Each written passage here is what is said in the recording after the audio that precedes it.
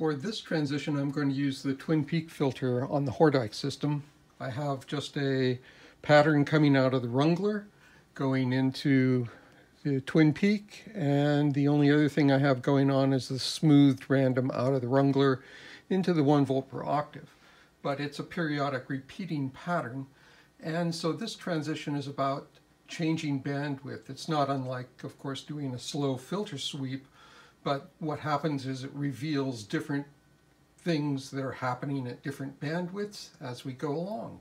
So I hope that makes sense, and enjoy the demo.